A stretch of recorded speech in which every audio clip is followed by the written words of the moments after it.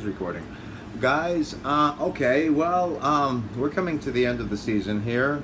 Bit of a precarious situation. My theory was that they were going to extend the super sigil chests like they did last time beyond what they said they would.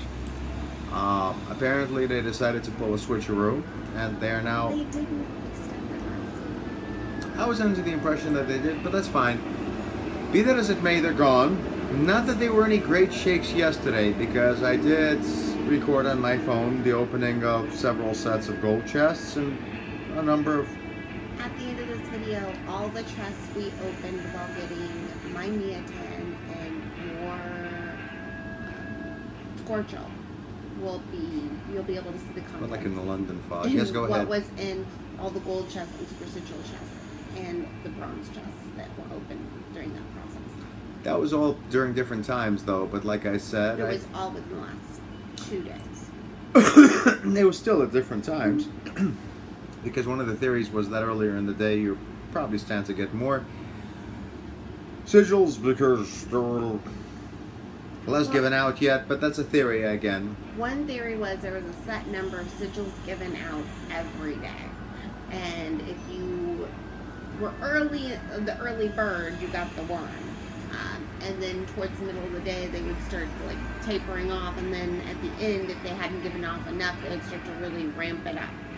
I didn't really see that. No, I didn't see that either, and I'd gotten them as early as 8 in the morning and as late as like after 10 at night. Yeah, so we didn't know. Yeah, it was all like mediocre to stank shit.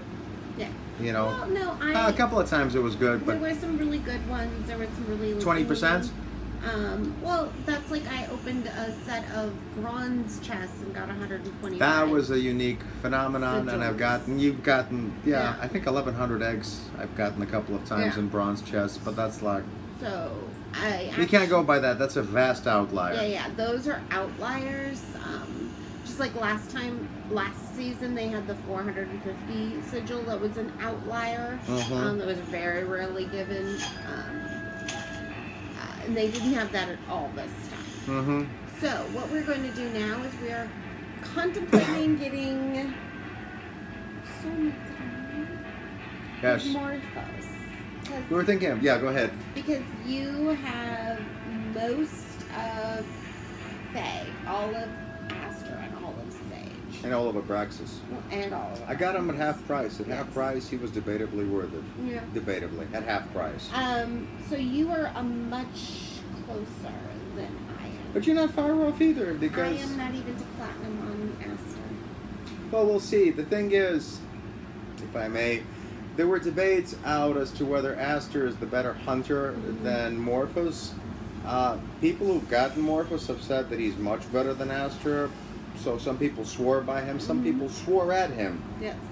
And many people are saying he's just simply not worth it. So if he is better, he could be better than Aster, but is he worth the expenditure? Right. Because like we said in an earlier video, based on some number crunching, calculations, computations, mathematics, arithmetics, call them whatever the hell you will, we came to the venerable conclusion that if you were missing from beginning to end one of the divines, and you had to go up to Emerald and then get all the stones for Morphos, it would cost you about $1,100. Right.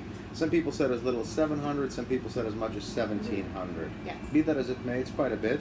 And so what I can say right now is I have gotten my last dragon just up to almost platinum.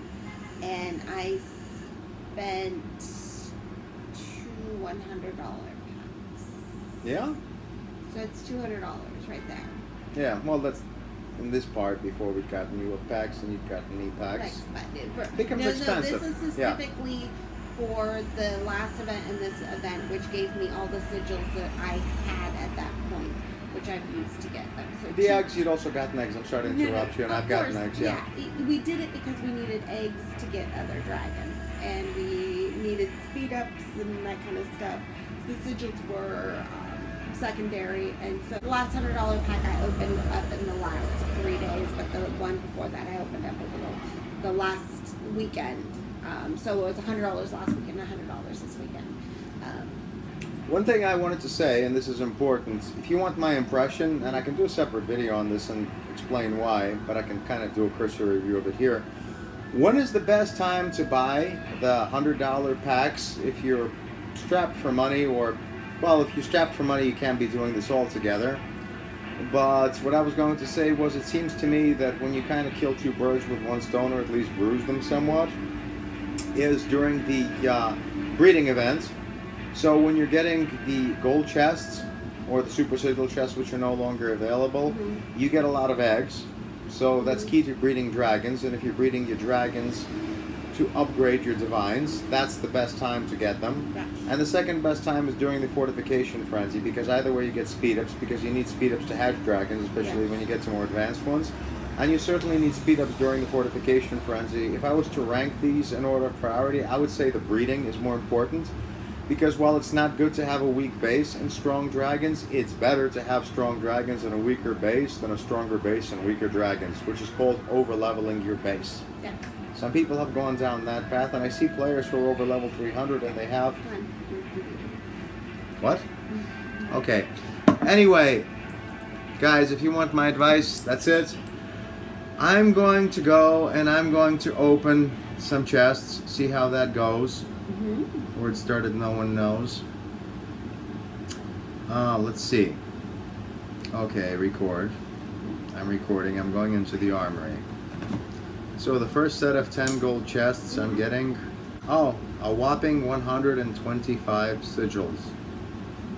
That and maybe $1 will get me on the subway. I did get mystic fragments. I did get 2.2 thousand eggs. That's fucking atrocious. Yeah. Yeah, because if it continues at this rate, I'm not even going to go for more whores. Fuck them and the whore they came in on. I'm sorry, I have other vernacular, but in that case it would fit. Okay, let's see. There's a claim bonus here for the gold chests. I'm waiting until the sigils comes up. We're a little, well, superstitious, semi-stitious. Semi-stitious. Yes. This is tea. That's good.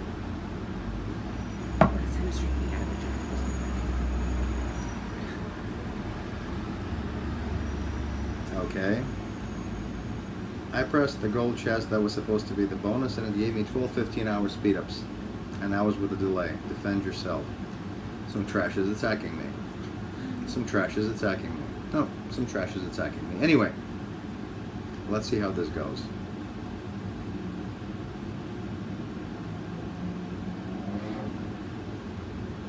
Okay, I'm waiting for the sigils to show up on the upper little left-hand corner. Yes.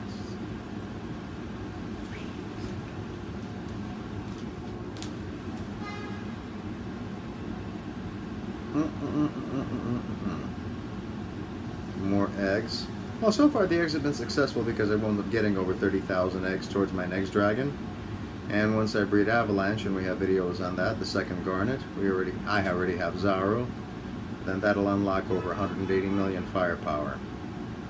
But before we get to that, let's see this.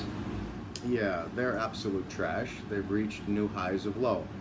No, they're trash, hon. I'm not going to go for Morphous, because I don't even have a single sigil here. I have a shitload of egg gold chests. So far in the first opening we had 125 sigils, and in the second we have 0. Let's see for the third. 12,000 rubies now. Let's see how that goes.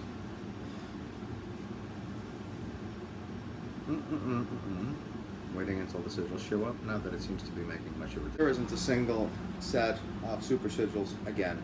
Guys, you want my opinion? I'm not going for Morphos. And players, thousands of you, I suggest you do the same thing.